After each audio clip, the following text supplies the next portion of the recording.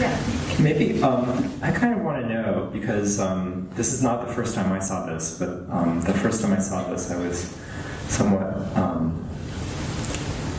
distracted, I guess. Yeah. And how many people kind of caught on very quickly to what was going on with the mirrors?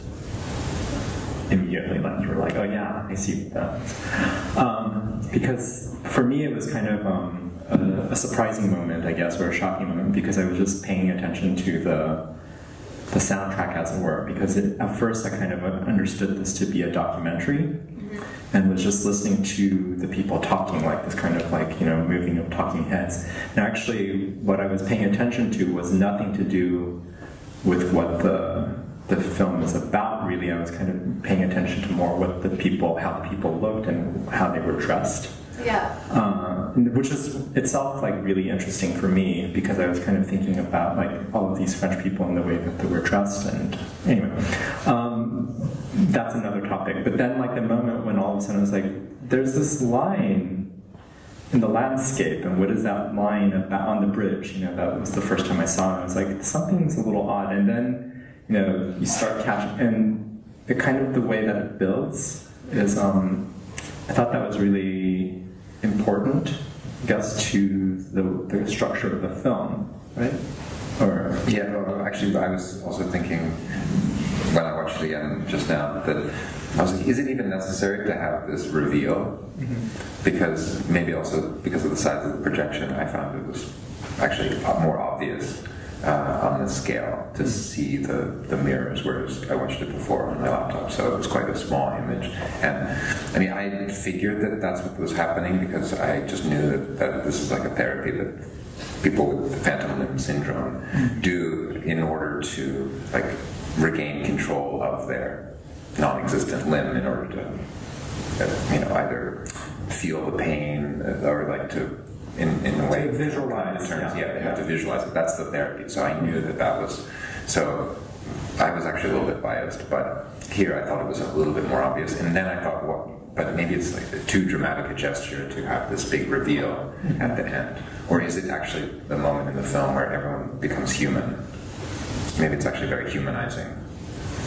I don't know. I'm a bit on the fence about it. I mean, I guess it's part of that.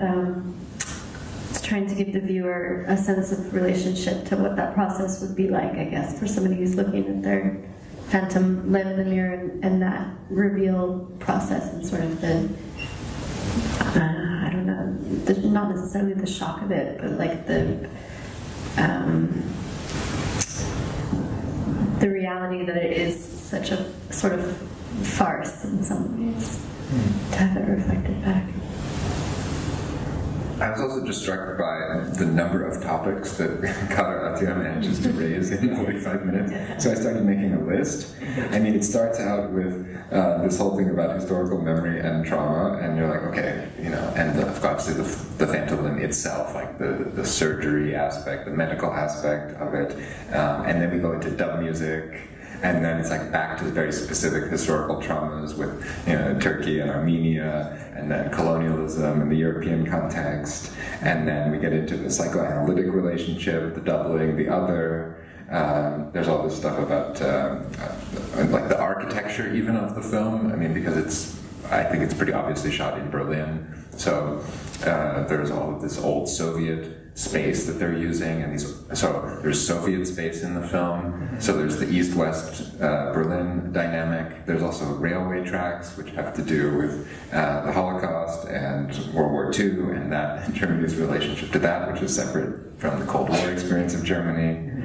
There's this whole idea of individual suffering versus collective suffering, and whether or not, you know, loss of individuals is something that's borne by the entire community, and how particular acts of violence impact whole groups of people through time. And then it goes back into ideas of kind of reconciliation for society, treatment for trauma. There's the African-American angle that comes in later in the film, both through the historian and the actor. So it's just, and then there's Islam and Christianity, and Kader's thesis that, which he elaborates on elsewhere, that the fact that European civilizations showed up in the Muslim world in the 18th century and wrecked them led to all of this. This is alluded to when the scholar is talking about the idea of the caliphate being disrupted, and that there's this return of a longing that was long displaced for a caliphate in the sense of like a Muslim community, a global community, and that was destroyed by English and European colonialism. So it just touches on all of these topics in 45 minutes, and also Kader Attia is not present at all in the film. I mean, you can maybe hear his voice asking questions, but generally, as an artist, he's completely absent. But he manages also to have a very strong kind of thesis and a presence that, you know, comes through the film just by having other people respond to questions. So I was really struck by these polarities that he manages to raise so much and also be so absent at the same time. Well, yeah, I think that for me, why I so appreciated having the opportunity to watch this and now having the chance to talk about it is because I feel like, you know, I've known about his work for a while now, and for me there was a moment maybe about 6 or 7 years ago when, you know, he started making work that was very much related to these questions of amputation and disfigurement. I first saw a large-scale installation at Documenta that was in 2012, you know, where there was juxtapositions of World War I amputees and veterans who had been disfigured, and with sculptures and other kinds of objects that kind of showed, that was kind of, you know, it's kind of an interesting juxtaposition. And there it was maybe more kind of, it felt, and sometimes it felt tendentious in the way that it was the kind of the positioning of this. Whereas what was interesting about this film is that in this way that almost kind of creeps up on you, because it starts off being about a fairly medical issue, right? You know, people who lose their limbs, and then how do they? And slowly through accretion, one bit at a time, you kind of start seeing the way that things kind of come into focus, and the way between, you know, as one person says, I think the surgeon is the first one to say it, between the social body and the individual body, and that there's a way in which this, you know, we imagine ourselves to be part of a larger body, and that trauma can happen to that kind of body just the same way that we ourselves have this imagination of the entirety of our body that is not just simply kind of, you know, visual, but also is mental, it's also, you know, sensorial, right? And so if something happens to that body, we don't simply just lose it, we still imagine as if it's there. And the way that there's that kind of the double way that the imagination can function on a very kind of individual level, but also on a social level, I thought it kind of really kind of, I don't know, it just really kind of came into focus for me with this film in a way that, you know, maybe it was always present and it was always kind of there, but it didn't quite do the same way. Yeah. Yeah, no, I think it's part of this body of work that he's been working on for several years, dealing with this idea of repair. And I think perhaps because it is a film, you start to see some of the thinking behind these, sort of unpacking the thinking behind these different ideas surrounding repair that appeared in that earlier work, or you know, recent works. And I think, you know, one thing, I guess, for Kader in his practice is the difference between sort of traditional or primitive societies and their valuing almost imperfect things, or things not needing to be repaired in the same ways that for him Western societies have this like compulsion to do.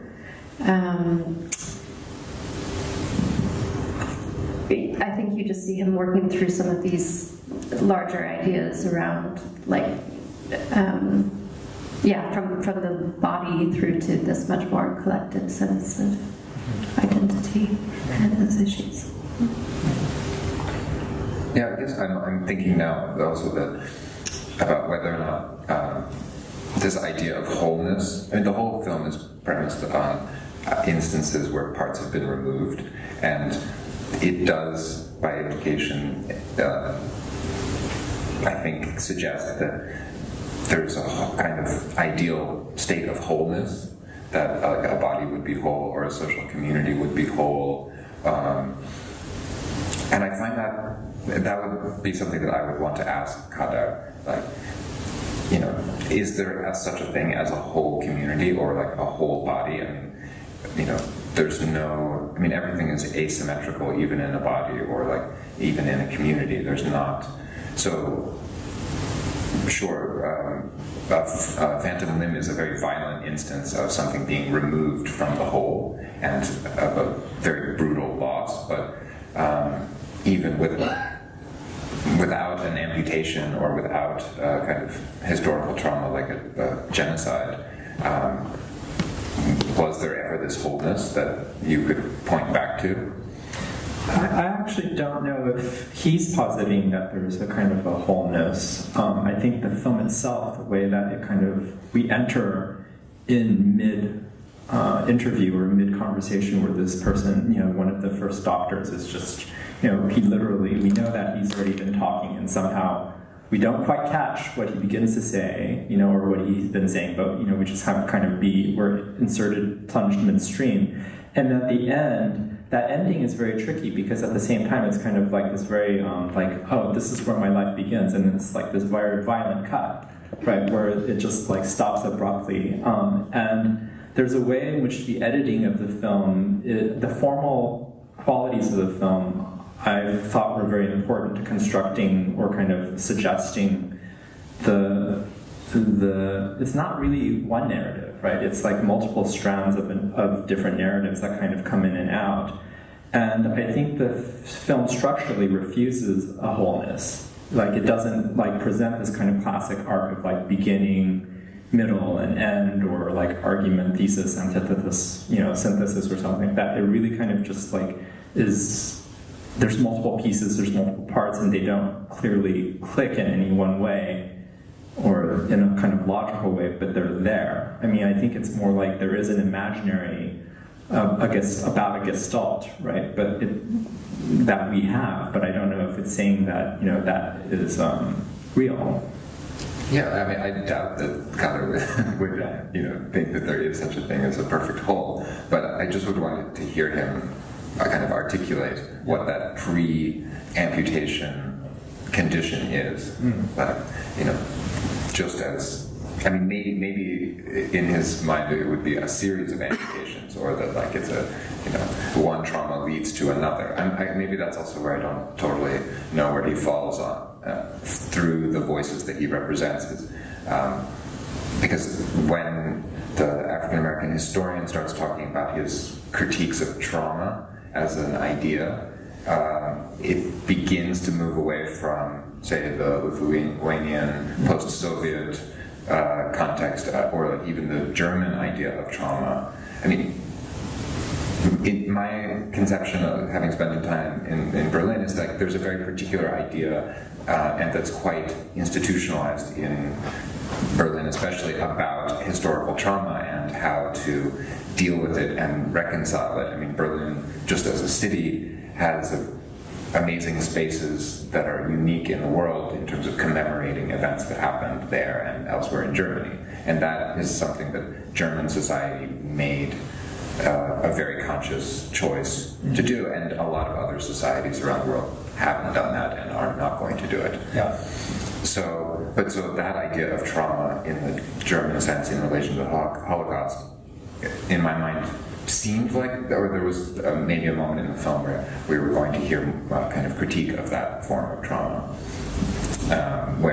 and that idea of trauma is predicated really on an original event that is then replicated. So I guess I would want to hear Kader kind of maybe nuance that in a different way. But he's not here. I know. But he's a great, yeah. He's the phantom. Exactly. The phantom of the evening. Yes. But I think one thing the film kind of really brings up for me, at least, is like really emphasizing how complicated this idea of loss is, and like the fact that like these patients with a phantom limb have to be exposed repeatedly to the image of the limb to alleviate the pain, and it's basically it's a cognitive kind of short circuit that your body somehow has not caught up with the fact that part of it is missing. So I think this quite simple analogy is actually very complex and like gives you a good sense of his feelings about how complicated this notion of loss or disappearance is. I think it's also interesting the way that he selects who speaks and who doesn't speak, right? Because we have this kind of cascade of people who are surgeons, who are professors, who are this and or that, but only one of the actors or models actually speaks, and he doesn't so much speak about his phantom limb situation or syndrome, right? It's really, and what he talks about in place of that is talking about the loss of his Algerian identity or his ethnicity and kind of or his culture, and trying to kind of what he does to try to reconnect with that, right? And I think that that's one of the ways in which the two levels of the kind of the very medical condition and the social condition kind of reconnect, or kind of creates this kind of linkage between those. It's interesting that everyone else basically is there kind of at first seen whole and then finally not seen whole, I guess. Yeah, the other figure I thought was interesting was actually the French surgeon, because he... Which French surgeon? Oh, sorry, the guy in the blue suit who is talking about gestures. Yeah. Because he is presented, obviously very neutrally, but he's talking about his practice. And he's talking about it in terms of memories of gestures and learning certain gestures. But this time watching it, I was really aware of how the gestures that he was making with his hands. What kind of surgery gestures are those? Well, they're incisions. But he's like cutting bodies. No, yeah. Right? Yeah. So, everybody else, not everybody else, most of the other people in the film are talking about situations in which they or their communities have been in some way excised or cut. And then you have this one person who is so proud of his abilities to make these gestures, and he's kind of either instinctively or accidentally just replicating, his finest gestures, but he's the one in that scene who is, essentially doing the cutting. And he seems somewhat unaware, maybe, that he's going to end up in this context. But I didn't feel like he's so proud of himself that there's something, I don't know, not offensive. He's not demonized in the film, I don't think. I mean, because he introduces this idea of gestures as memory, or that, things that you learn are passed down. I don't know. Yeah, I guess, on that note, I was also very surprised by how, emotionally intelligent most of the surgeons were, thinking about this loss as something that, even though it's part of their job as a surgeon to complete this act, it's, almost all of them had a profound sense of the impact that would have on the person that was losing this limb, and that this would be as much a psychological as a physical intervention, I guess. I thought the implication was there fairly strongly that art itself, culture, but specifically art, is a process of healing and remediation, and that the visual device of using a mirror to, or even you could even think of the mirrors with the armature on them as a bit like a sculpture. I mean, we don't have the image, but even in the Lehman Welcome show, like, you have the television armature paired next to the sculpture in one of those works. So you do have this idea that something, So you do start to see, I started to see the mirrors as a whole object, and and elsewhere, I felt like the implication again was that art, in the way that it talks about trauma, I mean, not just visual art, but all culture, is itself this mirrored process where we can look at ourselves and, as a society, be whole again. Do you think that was very obvious, or am I oversimplifying? I wouldn't say that it's obvious, because that's not what I took away from it. So maybe not, or maybe I just kind of went over my head. Yeah, I don't know. Did you find that?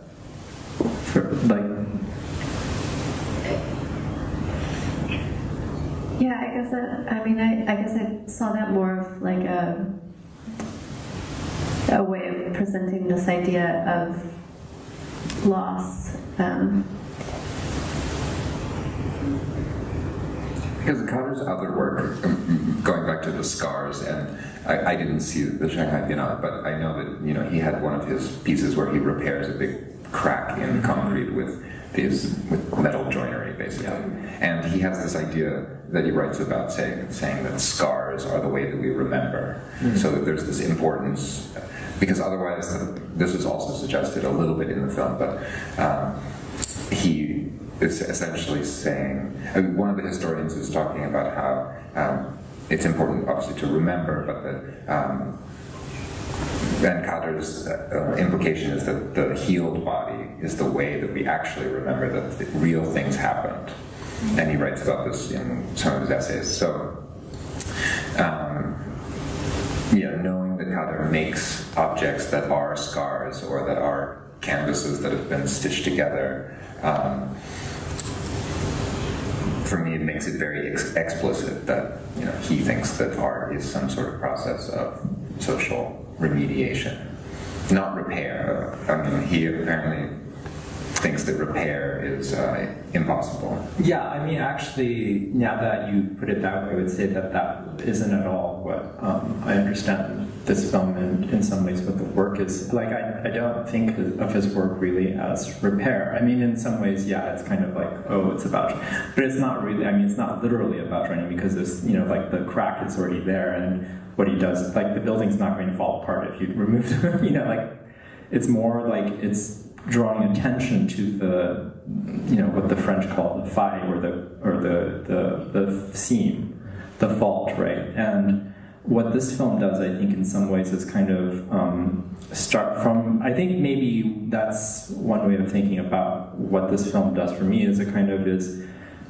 getting us to this place where we start off thinking everything's okay and everything is normal, and then starting to notice little by little, or maybe all at once for some of the people in the audience, like that there are these cracks in this kind of seamless imagery, and the way that, because there's something very, very carefully constructed about all of these mirrors, and you see towards the end, like the vices that are used to hold the mirror just in place so that you have the perfect, double image of the man with the cup with the bread, right? So it looks like he's exactly like whole, or the way that the DJ, like there's this like very tricky like sequence where he's like he's mixing, and then his hands seem to come together, and then they come apart, but you never quite see both hands when they're apart, which would kind of give it away, only when they're very, very close, and it's like, oh, well, you just kind of do.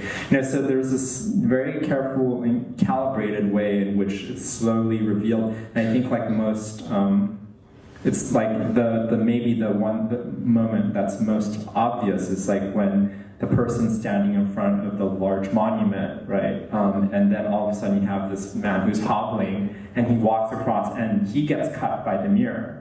And then someone else gets cut by, coming the other way, gets cut by the mirror, and if you don't notice it by then, you're really kind of not watching, right? But it's kind of like, it's really kind of about reaching this point where you can see it, and then it basically shows you everything, right? It's like, okay, this is what you weren't seeing in some ways. I don't know. Yeah, I agree. That's just where the next level, I mean, because of this reveal, I leapt to this next metaphorical level about, art itself being the thing that is going to make these people whole, or like, he's floating it out there. I mean, it doesn't have anybody saying this, but except for one person who says the culture and affection.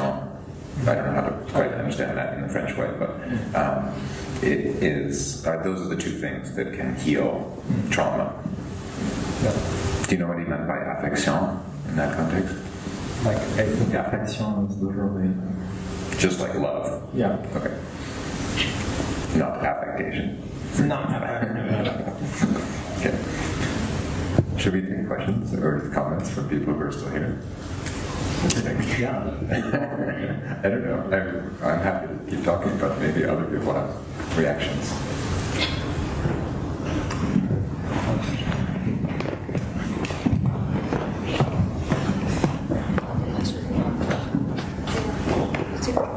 Thank you for the great conversation about this work. I just have a little comment, and then I also have a question. Right. I thought that you talked about the reveal a little bit and whether it was necessary, and I thought it was interesting because in addition to the psychoanalytic theory, the trauma studies that were in the medical kind of terminologies, there's also this play on kind of magic.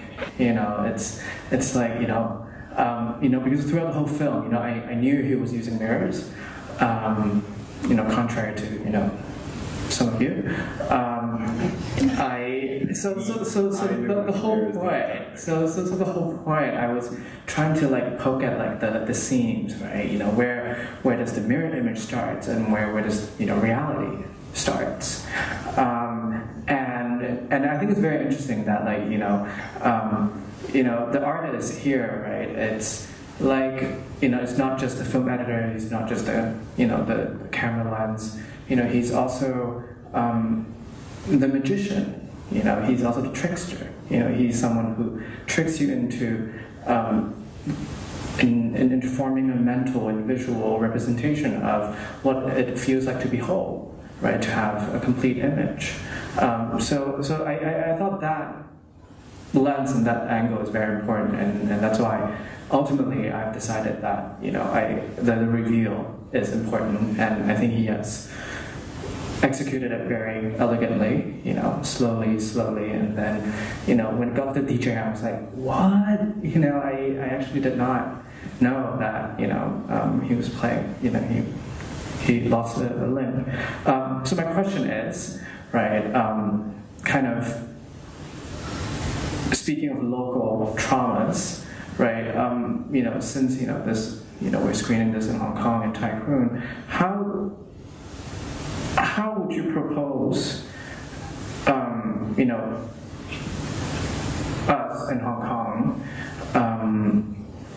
utilize some of the lessons or skills from the phantom limb mirror exercises in treating our own traumas?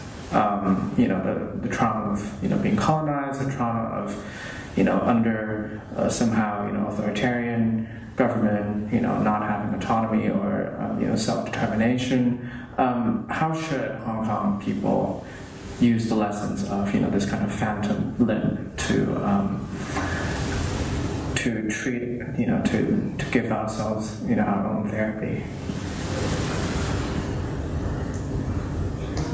Do you have an answer? Or I don't have an answer to the question per se, but I have a comment maybe to make that kind of is connected to that, which is that the installation that I was talking about from 2012 at Documenta, a lot of the pictures, the photographs that were in that, yeah. So maybe if we can go back one. A lot of these photographs, I had seen them before. I knew about them because of scholarship on World War I. And what some of them are of that, and some of them are of other things.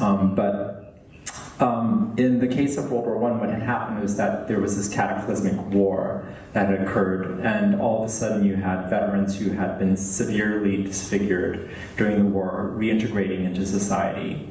And they were the embodied representation, or the kind of reminders of what had happened, and that people just couldn't avoid. It was there were constant reminders on the street, in in everyday life, that this event had taken place. And it's one thing to kind of know about a war and say, okay, World War I happened 1914, 1918. It's another thing to be in a society where you're constantly seeing people who bear those traces on their bodies. And I think that that was something that was really kind of interesting to think about, because I learned about these, I first saw these images in comparison, or in discussions about Dada, for instance, and Dada and the way that Dada shows these unwhole bodies, right? And what is the context for understanding that? And part of that has to do with these cuts and these ruptures, and the way that those ruptures found themselves on human bodies, on people. And I'm talking about this because one of the things that actually struck me when I moved to Hong Kong was the number of people who were handicapped or crippled that I would encounter in everyday life just walking on the street. And that was a reminder to me, anyway, of what Hong Kong society, what its history had been, and what exactly life was here, as opposed to the United States or California, which is where I was coming from. And that there was a very different kind of trajectory of the citizens here versus the citizens there, and what resources were available, what medical resources, what social resources were available to people. And that has a very clear impression, that leaves a very clear impression on the way people appear. And this is actually something that, I was really just kind of, when I was not noticing, while I was not noticing the mirror, I was looking at the people themselves in the film. And that was something that really struck me as well, which is that, the professor who's talking about Christian, the psychology professor, he's a very homely person. He's a very, very homely professor. And then there's the Lithuanian historian, or I'm not sure if she's an archivist or whatever, but she's also very homely in her appearance. And there's something about both of them that are very specifically, they're embodied reminders that society in Europe in the post-World War II was a specific way, and society was a specific way. And I think that that's something that now I feel like is being totally washed away in this kind of image culture that we're in, where the talking heads are all basically Botoxed and everyone is kind of perfect. And one of the things that's really interesting about this film is the selection of the people who are talking and how they appear. So, anyway. Yeah, Nick, I can't really talk about Hong Kong specifically, but I would say that, the films that Kader made for the Guangzhou Biennale are more explicitly engaged with shamanism and different kinds of spiritual traditions in Korea and Vietnam, and how he tries to frame both historical traumas like the Guangzhou uprising and also the Vietnam or the American War in Vietnam, in terms of, so he interviews people who were both kind of involved in it from as victims, like people who participated or whose partners participated in the Guangzhou uprising, who were killed or tortured. And then he also interviews people who are shamans or who work in maybe Kader wouldn't like the word magical, but who work in spiritual traditions that really try to make if not the physical body whole again, then a kind of psyche or collective psyche whole again through spiritual practices. So that's something, and those works maybe would relate more, or I can see them relating a little bit more to specific context, the specific context of Hong Kong, because I do find it very,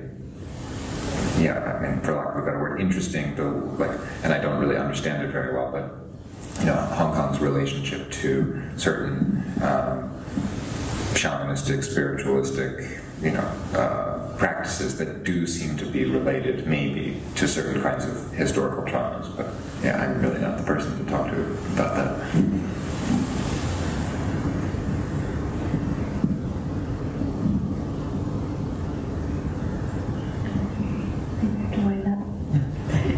So thank you everyone for coming this evening. I hope you enjoyed the film and the panel. So thank you.